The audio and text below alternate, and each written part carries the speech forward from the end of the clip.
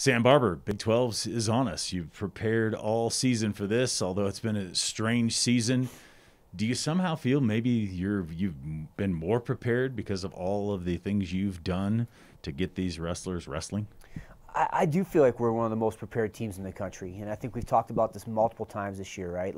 But we showed up in August, and we had a great plan, and we were able to execute that plan from August until today with no pauses, right? So if you're just measuring things by straight objectivity, right? Like we've lifted more pounds, we've ran more miles, we've hit more reps, we've wrestled more minutes, right? And we had 6 straight weeks of competition that nobody else got. So I mean, like it's out there, the data's out there to say that this is an extremely prepared team for a Big 12 championship. So I think for us, I think we're in a great spot. I think we're in a great spot for a lot of reasons. And then one of those things is just like when we going back to we just never would allow our circumstances to become bigger than our mission, our goals. We stayed focused on the fact that we would wrestle, we compete, and we grow our program. Like we never let go of those things. And then we added, a fourth pillar to that is we're going to push guys into the postseason, and we're here.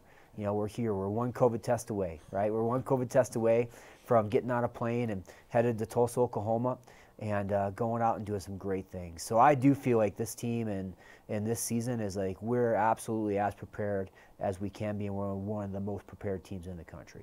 And things are looking like you are one of the better prepared teams. You've got eight people placed in the rankings ready for the Big 12. Yeah, so we have 8 guys in the national rankings. Again, an unbelievable program high. We've never had 8 of our 10 guys.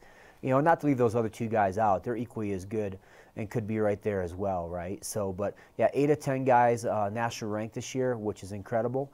And then 8 guys seated at the Big 12 tournament. So, this is a very, very talented team. One of the most talented teams we've had at Air Force probably since the early 2000s. So, I'm excited for these guys to go watch them compete, and I think they're going to do great things, and I think we're ready. But yeah, I think that part of it, you look at we talked about the work that's been done, right, since we've gotten back here in August.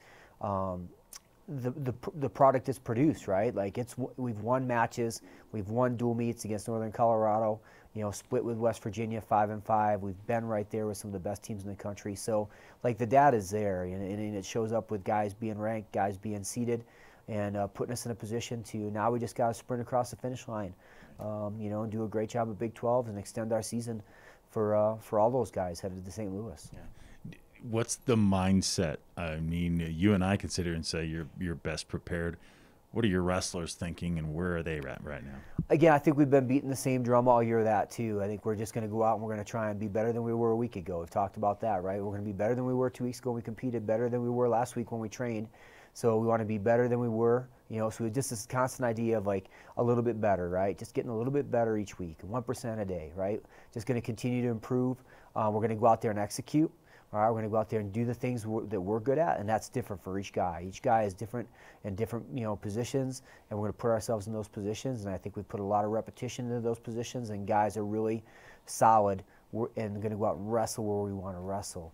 We're going to compete for 7 or 11 minutes, whatever it takes. We're going to be the best conditioned athlete on the mat, and we're going to be able to fight, for every second, every minute, every position, and then we're going to be grateful. We're going to be grateful for the opportunity. Again, I think a lot of these guys, every single one of these guys, even some who were in high school last year, the freshmen, right, felt what it was like to lose the opportunity to compete when everything shut down. And we're right back where we were, 12 months ago. We're right back there, and I think they all remember what that felt like. So to go out there and and treat every competition like it might be your last, right? And have the gratitude that comes with that. All right. Sam Barber, good luck. Big 12 championships. Appreciate it. Thanks.